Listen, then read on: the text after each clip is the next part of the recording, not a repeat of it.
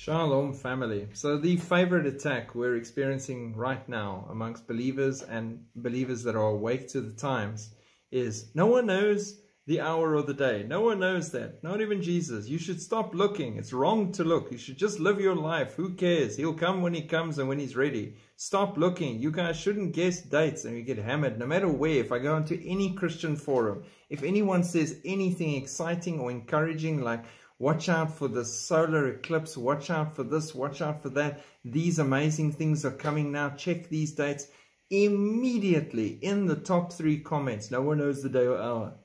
Stop looking. You people make me so tired. You've been wrong how many times? Really? Let me just take you to Matthew chapter 24. And I want to break this down for you. Go grab your Bibles and study this. Spend time in it.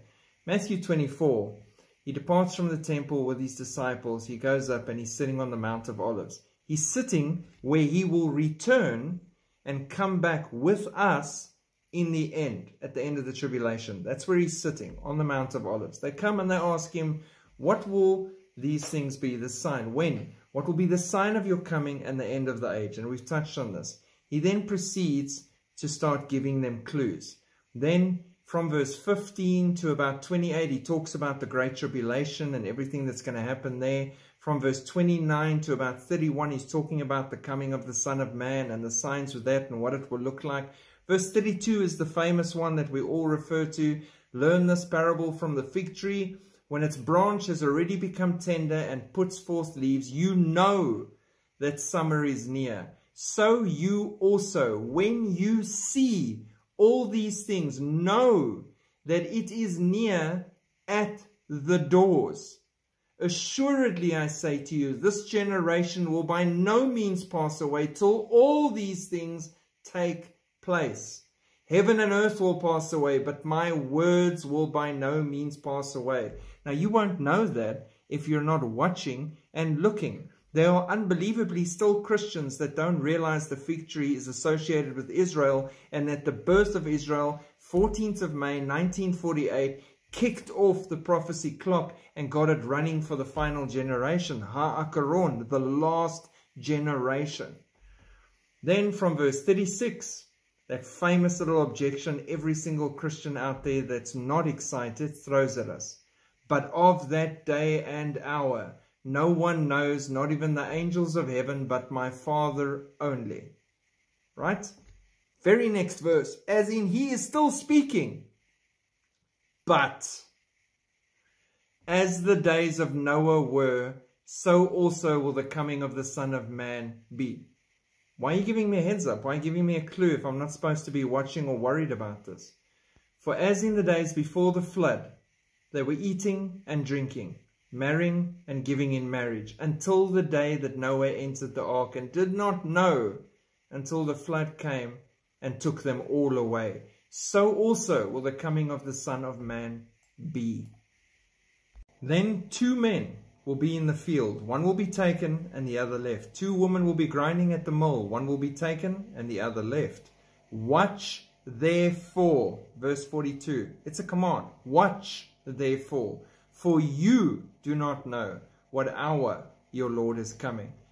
But know this, that if the master of the house had known what hour the thief would come, he would have watched and not allowed his house to be broken into. Therefore, you also be ready, for the Son of Man is coming at an hour you do not expect. Watch, look, study, understand, be ready. Verse 45 to 51, the faithful servant and the evil servant. Who then is a faithful and wise servant, whom his master made ruler over his household, to give them food in due season?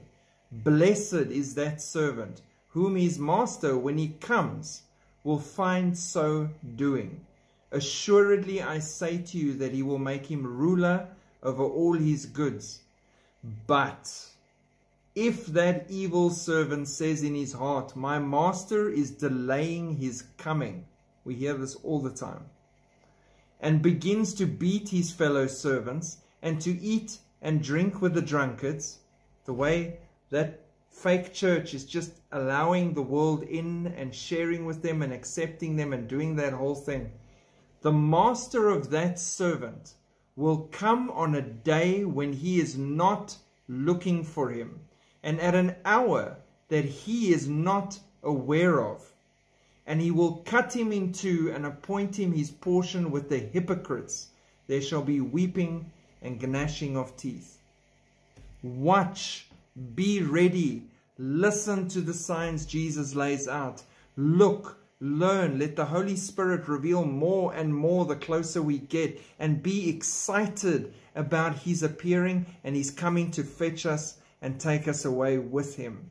That is our mandate, and to share the gospel with all nations and make disciples. At the same time, we are watching, excited, searching the scriptures, learning, growing, drawing closer to him all the time.